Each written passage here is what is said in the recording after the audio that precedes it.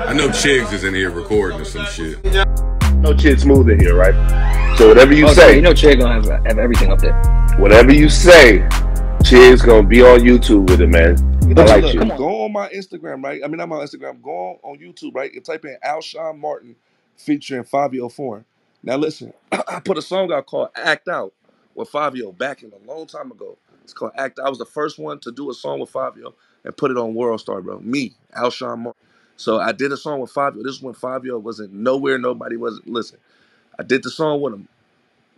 I put the song out on all streaming platforms. This is when my whole label got indicted.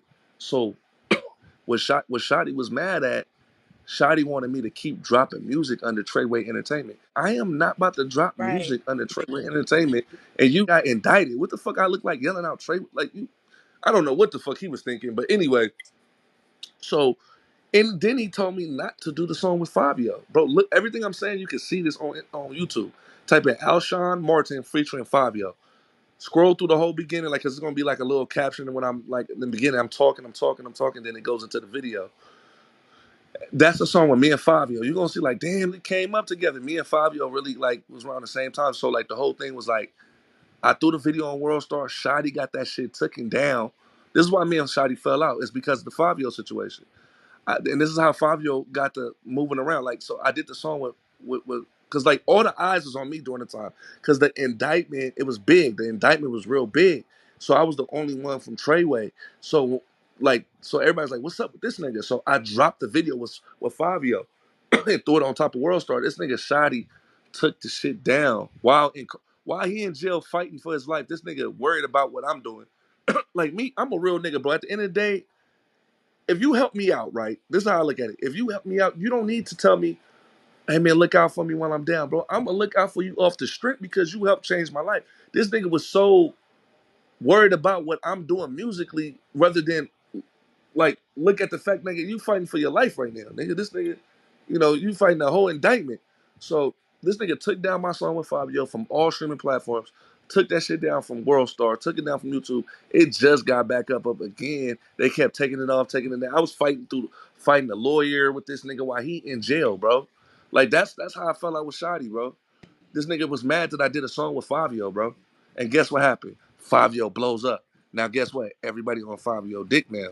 But I was fucking with Fivio when he didn't have like it was none of that. Like it was like I fucked with him because I thought he was dope, and I rocked with the nigga. He was on his Crip shit. I'm on my Crip shit, and I'm out here in New York. Like I was surrounded by nothing but Bloods, bro.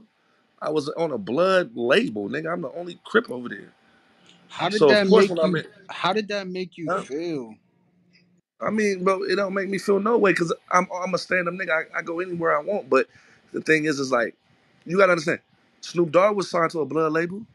You know what I'm saying? Like a lot of like it doesn't matter. Like that shit don't matter. Like it's about business. Niggas getting money doing music. It wasn't like I wasn't uncomfortable or nothing like that. It's just that once I got to New York and I was in Brooklyn, I was in the '90s, nigga.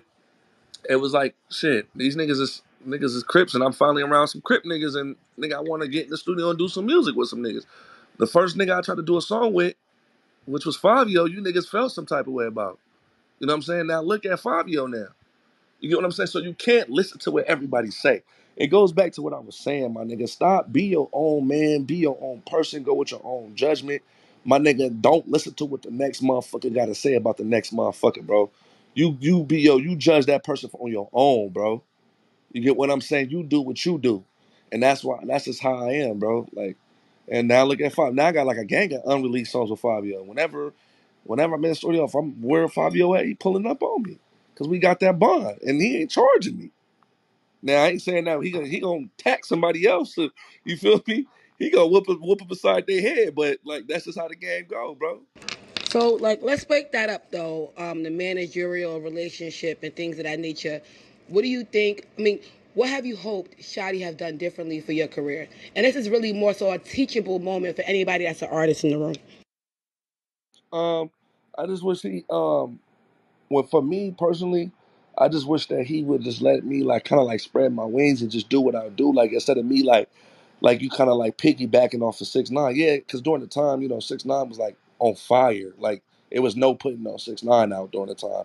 6ix9ine was just like charting everything with doing it. Like when you behind a person like that that's just charting, I'm talking about everything they drop, everything is just charting. It's kind of hard to come out like right behind that person. You get what I'm trying to say?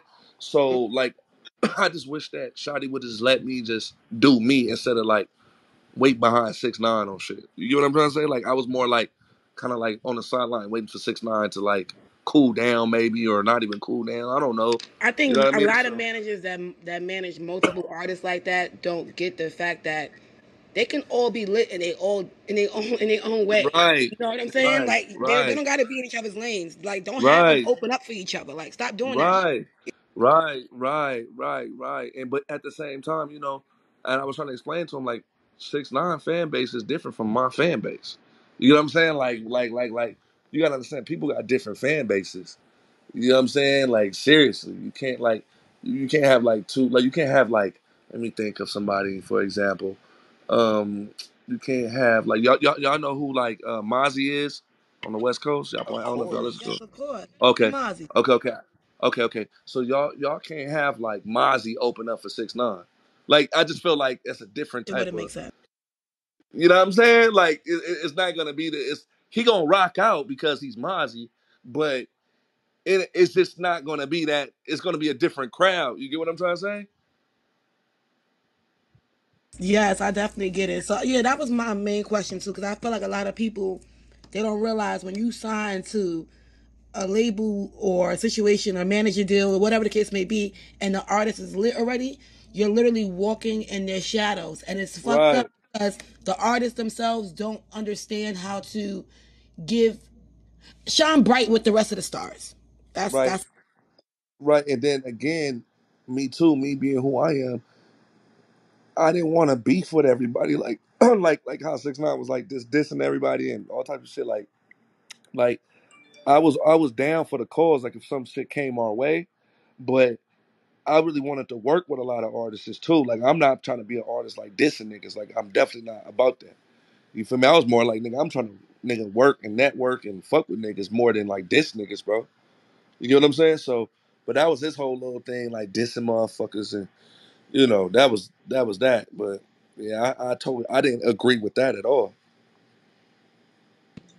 So, so now that we speaking about it, all right, fuck it. I might as well ask.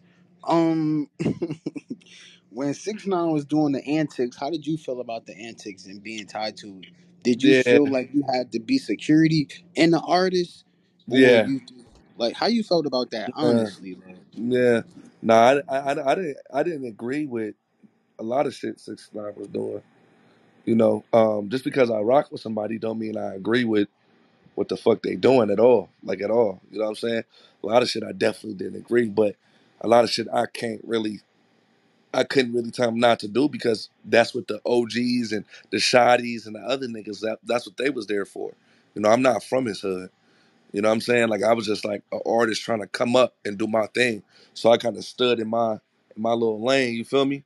I didn't say, "Hey man, don't do that." Like that was for the 9 trades or whatever Billy niggas that was around him. We was claiming that was their job.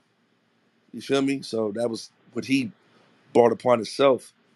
You know, I was never agreeing to none of that shit. all right, that's what's up. I feel like before it was just tainted. So niggas ain't really get pulls. Niggas ain't really get to feel you or even know who you was. You feel me? Yeah, yeah, Like yeah. I'm I was saying, you had beefing. I was beefing with like niggas on the West Coast heavy because behind that yeah. shit.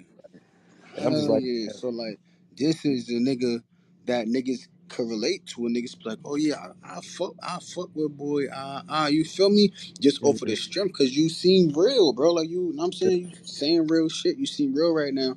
And yeah, before it was like all of that shit was tied to you, so you couldn't even give off this, or even if you was giving off this, it wasn't even seen or know what I'm saying, accepted type yeah, shit. most definitely. Yeah, I agree with you. I agree with you. But you know, niggas like I said, like niggas like Fivio and all them niggas already knew what time it was because they already knew the position once they came around and started fucking with me in the studio every day and you know what I'm saying? Like it was like niggas started to see like, oh, okay, I see how you where you at with it and what you're doing and what you're trying to do. And that's why I never got like I said, I never got none of my homies involved in no bullshit. Never got nobody involved in none of the antics this nigga was trying to do. And, you know what I mean? Some of the shit was funny, but some of the shit was like, nah, you know, you can get caught up in some real shit. You know what I'm saying?